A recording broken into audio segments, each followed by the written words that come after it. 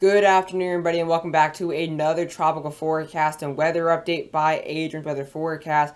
In this video, we'll be talking about the newly formed Invest 90L off the southeast coast. Obviously, it was an AOI and is now a 30% Invest 90L, and there is a chance it could very well become a tropical depression as well. There is even a very small chance, but it's still a possibility that it could become Tropical Storm Fred. So keeping a very close eye on that. Conditions are pretty overall well, and models are kind of all over the place, so there's still a lot of uncertainty. But without further ado, let's get into the weather forecast.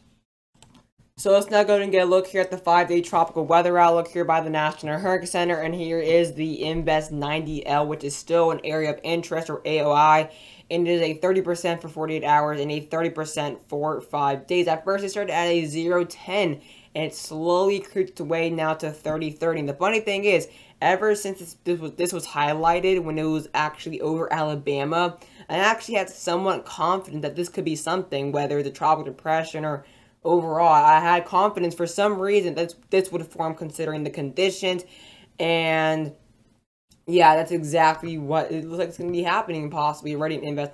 Obviously, it's already in Invest, and it definitely has a good chance to possibly become a tropical depression. The one thing about this is there's a lot of uncertainty about track, because obviously with the Bermuda High right here, obviously we actually now have a new high developing here in the Gulf of Mexico. And basically, it's going to help determine whether the storm does steer into the United States, or if it actually goes further up to the northeast and up the east coast. However, I do think there's a better chance that it does steer into either Georgia, Florida, or South Carolina. So I am going to keep a close eye on whether it can steer. So there is a pretty big area of where this can very well form. Obviously, there's a little bit more confidence that's going to possibly go. It looks like, based on the track, it's going to maybe go towards portions of the east, as possibly the Bermuda High will be closer to the actual Bermuda region, so it's going to help steer the storm towards the actual high pressure.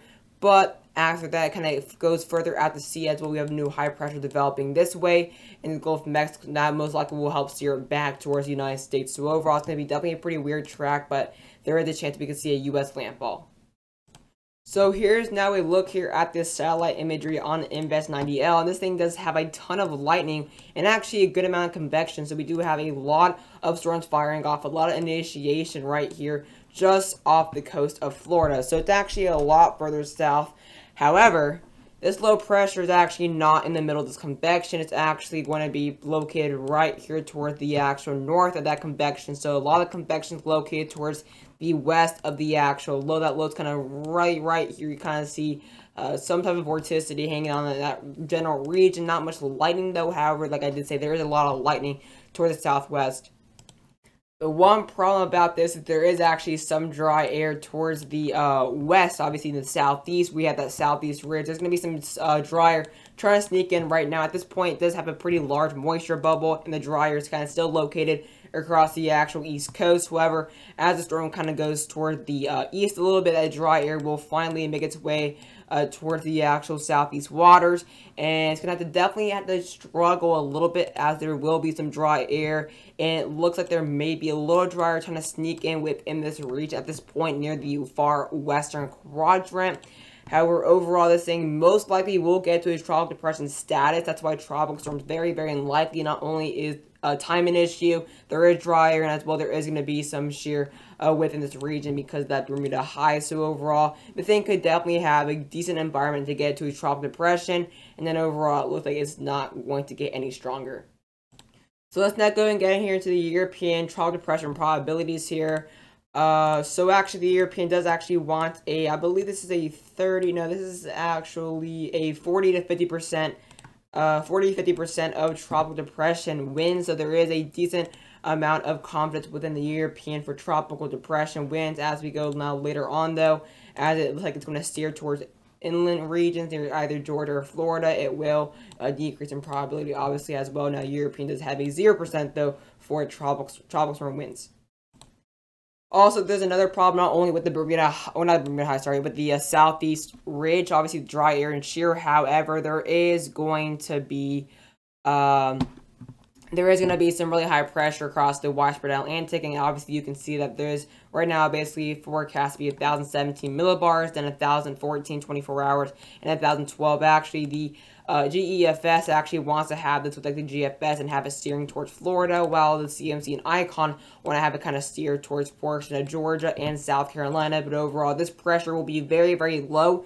So considering that it will be most likely tropical depression likely, this will have pretty high pressure. So pressure is very high across the Atlantic, mainly towards the central Atlantic, but we kind of saw that, I believe, with Invest 99L, it was 1,018 millibars. So this thing's going to be quite a similar scenario. However, if it gets its act together, it could maybe get to maybe near 1,010, possibly 1,014. So let's now go and get a look at the early on model intensity guidance. Obviously, these models jump immediately into like showing hurricanes and all that. Obviously, we do have the NNIC. Obviously, we kind of have those over forecasting models. We don't have the HRRR, or not HRRR, sorry. We don't have the HWRF here yet, but as you can see, we do have the NNIC, which once it gets to a Category 4, I think we all know this won't be a Category 4. I know it's National Weenie Day, but I think we all know it's not going to be a Category 4 unless it just absolutely does a Labor Day hurricane RI and blows up in Georgia. We all know it's not going to happen, obviously. More reasonable thing is going to be tropical depression, as all these models want to get to a tropical storm. The one thing is, they want to get to a tropical storm within the next 5 days. And within the next 5 days, this will be in the middle of the eastern United States. So I think, if anything, it's going to have to become a tropical storm within the next 48 hours, or maybe even 60 hours, just before landfall. But as it nears the actual coast of the United States, the conditions will get worse and worse. As it goes further out to the east for the next 24 hours, it will kind of get away from that drier and sheer. Obviously, as the Bermuda High kind of steers it toward the east, and then that Bermuda High kind of goes far, far to the east, allowing for less of an influence. And then we have that high pressure in the portion of the Gulf of Mexico that is decently strong, and it's going to possibly once again steer that closer to the United States. So let's now go and get a look here at the SSTs.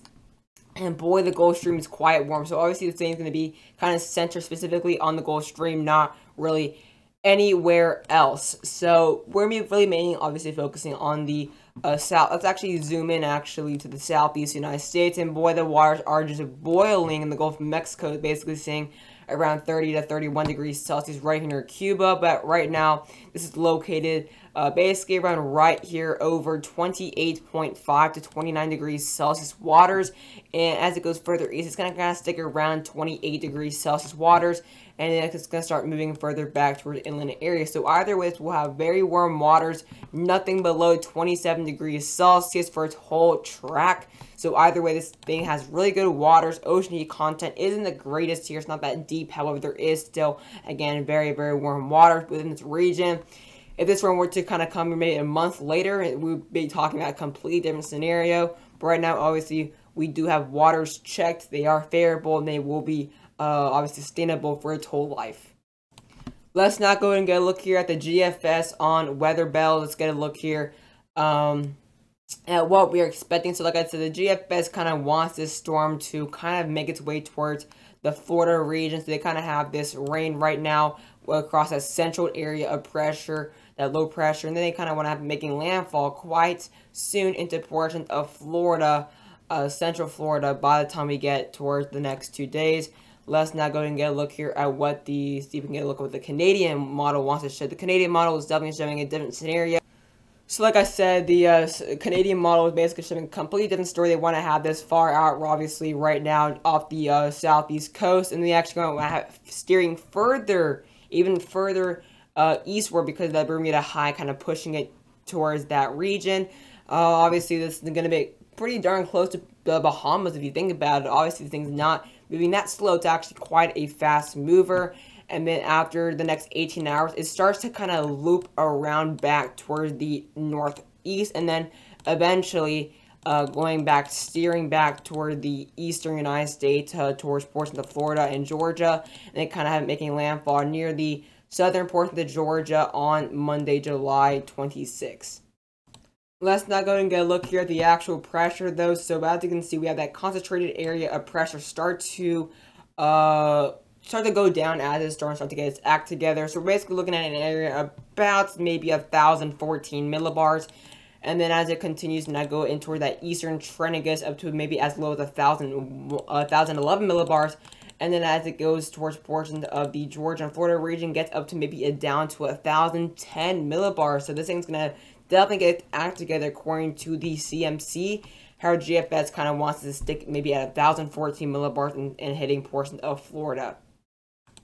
Also, let's now get a look here at the icon. So the icon as well kind of wants to have this taking kind of a CMC type approach. So kind of have it getting up to 1,013 millibars as it is pulled away from the Bermuda high. So there's the Bermuda high, basically right there. It's kind of pulling it. However, like I did say, as it goes further west or east for the Bermuda high, it's going to have less of an influence, and it's going to help allow for the actual system itself to kind of pull back towards the eastern coast of the United States, getting up to 1,010 millibars, and then even to 1,009 millibars. So the icon typically loves to under forecast storms, but in this case, they actually want to have it get even to the lowest pressure compared to the CMC and GFS. So definitely very, very interesting what the CMC and icon want to have. So let's now go and get a look here. Now that we looked at pressure in the actual MSOP, let's now go and get a look here at the 10-meter wind forecast. Like the GFS kind of has the actual area of low pressure right here. You see that counterclockwise spin. However, it's not fully counterclockwise, which is why it's still an invest and really not a depression, even though it kind of has the winds for a depression. So as you can see, we do have those winds getting up to maybe around 24 miles an hour to 25 miles an hour. And then GFS, like I did say, takes it towards portions of southern Florida. Let's now go ahead and get a look here what the CMC wants to say. So let's actually now get a look at the CMC, which obviously is most likely by far showing the strongest wind-wise, but not really lowest pressure. But by the next 21 hours, they want to kind of have basically around 29 miles an hour just to the northeast of the actual low pressure as it steers to the west, or sorry, to the east. And then it starts steering to the west as it goes through Georgia and Florida. Within the next 42 hours, it gets to 35.5 miles an hour, which is basically just under 5 miles an hour from tropical storm status, which is why I still think that there is a small chance for a tropical depression, but still very, very unlikely because Icon and CMC are onto something. And like I did say, it'll be at strongest when it's kind of done steering westward, but not necessarily steering eastward just yet, because as it goes toward the actual coast, it's going to go through a lot worse condition and overall interaction. So it's going to be a tropical depression, if not even post-tropical system at landfall. So we're not expecting anything too crazy, except maybe some small gusty winds and flooding.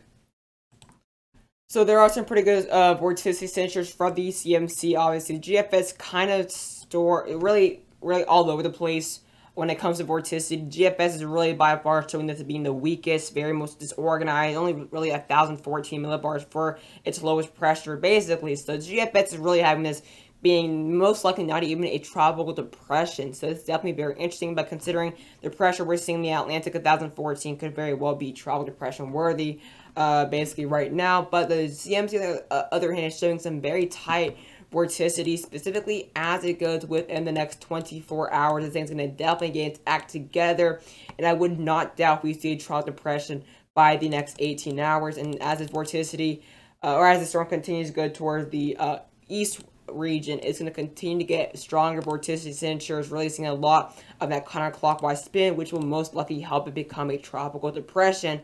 And then as it goes towards the portion of the actual coast itself, its vorticity kind of really becomes a lot less dense and even more tight. But that's exactly what we're going to be watching out for. And actually, this is a look at the 12Z CMC, which as well is kind of trending a little bit towards Florida, but still having at a pretty good strength. So like I said, there's going to be some dry air associated with that Bermuda high, but right now that Bermuda high is allowing for that dry air to stick around across portions of the actual East Coast. So Invest 90L does have a pretty large moisture bulge that should help get its act together as it steers to the east. And then as it now finally starts to steer back to the west, that dry air is back from the Bermuda high as it dips a little bit to the south. So however, that moisture bubble should be large enough to help push away that dry air and help it push it towards portions of the Gulf of Mexico. So that's the only really good thing about this as it does move towards back to the west. Its moisture bubble should be large enough, and if not even just closes low pressure enough. However, again, this most likely will be tropical depression, so considering the moisture belt really won't be really 100% safe for the actual low pressure system, and considering that how large this dry air is from the Bermuda High, it could easily sneak its way in to this closed low. But as of now, it looks like the tropical depression could very well be reasonable for this system. And last but not least, there is going to be some pretty significant rain, obviously, kind of off the coast. We're actually be seeing up to nearly 20 inches of rain far in the Atlantic, but mainly watching anywhere from 1 to 3 inches across Georgia and northern Florida. But other than that, South Carolina, Central Florida, you guys should definitely not expect too much from that, mainly Georgia and northern Florida.